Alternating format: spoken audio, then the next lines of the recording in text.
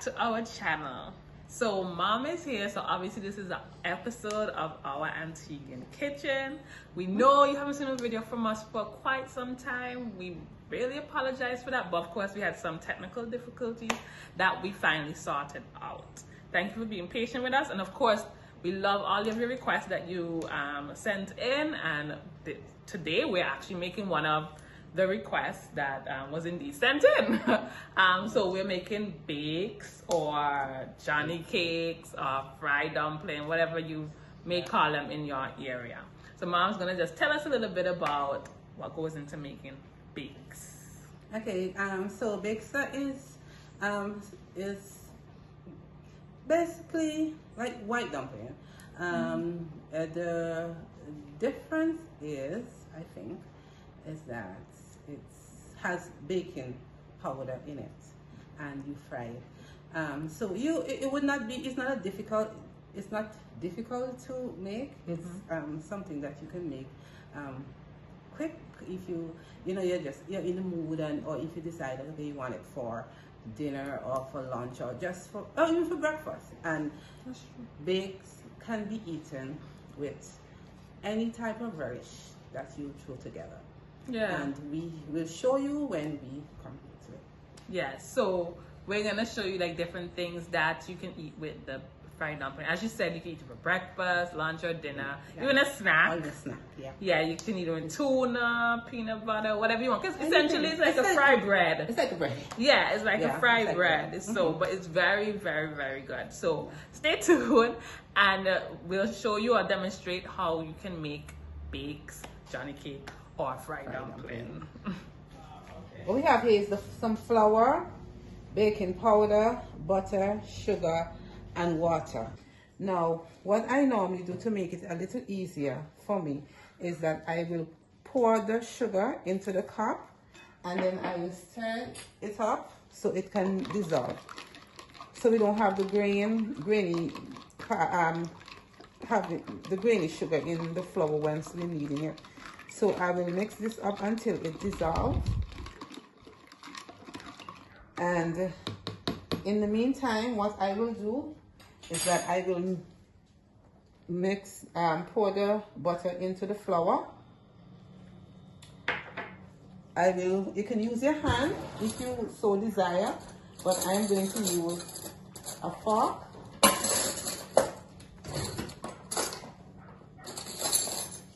And I'm going to basically rub the butter into the flour. I will be doing this until the butter and the flour together have a sandy looking texture. Okay, I'm going to go ahead and pour in the baking powder into the flour as well. You could just add it in with the butter and just massage it or rub it in. You know, if you notice, the flour has it has a different color. It looks more like a pale yellow. That is because of the butter. I want to make sure that the sugar is dissolved properly, so I'm gonna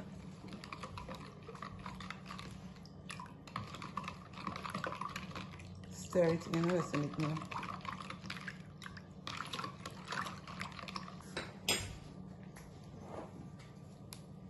Okay, so I'm going to pour it in, and a little at a time, and then I'm going to use the fork and knead it in. You can also use your hand if you so desire. I just don't want to get my hand all messed up and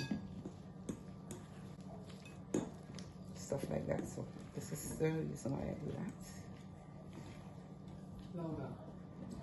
Okay. One.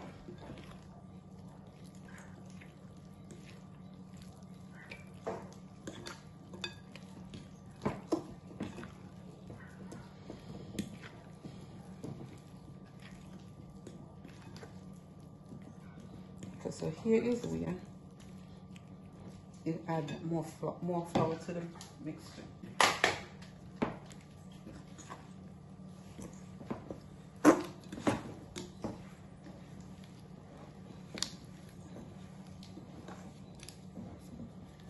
Okay, I can now take it off of the fork and then use my hand. This is where I start kneading it. Yeah.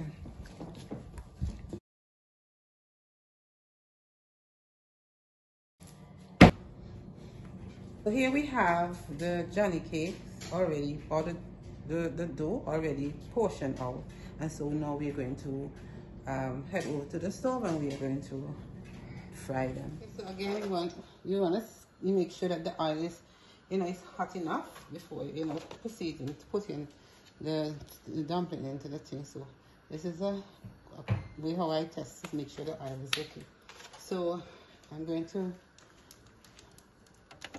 flatten the Johnny cake, and then I'm going to put in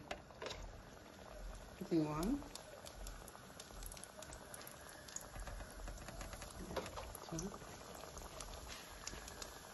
Once you put them in the oil, you want to make sure that they have oil. They're covered in oil. So I use a spoon because it's easier, and you're going to flip them. You're going to keep flipping. So if you look closely, you notice that they're starting to brown. So this is when you're gonna continue to make sure the oil on them. Okay, and then you can always flip them again.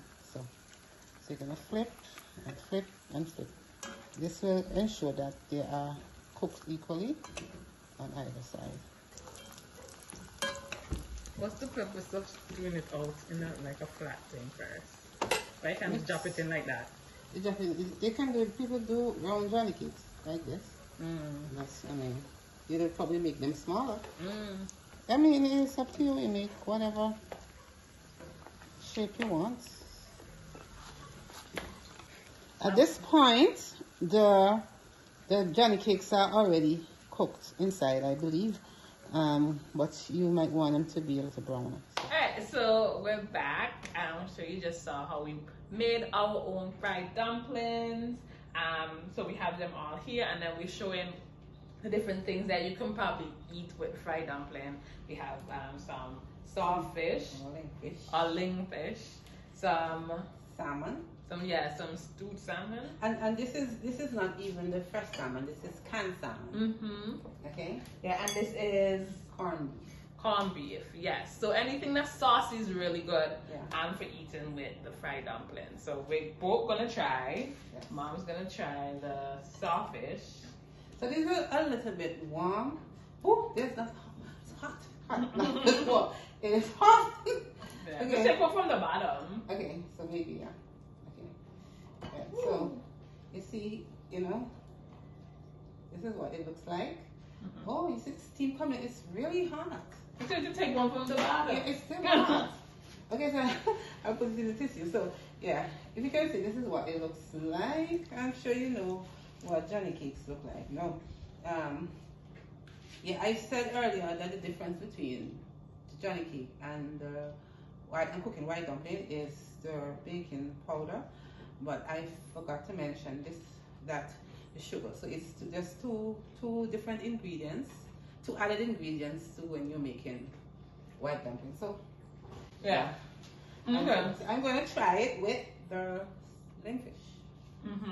Oh, you didn't have a fork, okay. I just eat it like this. Okay. You could also dip it in there if you wish, right? Because take a piece of the lingfish.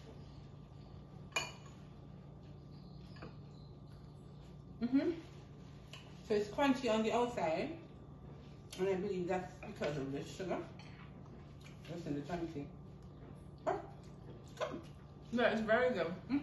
I didn't take a TV bite, but as I said, it's very nice and crunchy, I guess. Solid on the outside and then very fluffy in the inside. So it's very good. We definitely recommend this recipe. You can make it no matter where you are. I know sometimes we give you recipes and you can't find those local ingredients, but everybody should be able to make this, right? Okay, so this part actually got cut out, but we wanted to definitely encourage you to make this recipe. Trust me, it's a really good one. Let us know for sure if you make it and if you enjoyed it and if it came out. And of course, don't forget to subscribe, like, share, thumbs up this video, and comment for sure. Let us know what you want to see in the future. And we'll just go ahead and see you in the next one. Bye.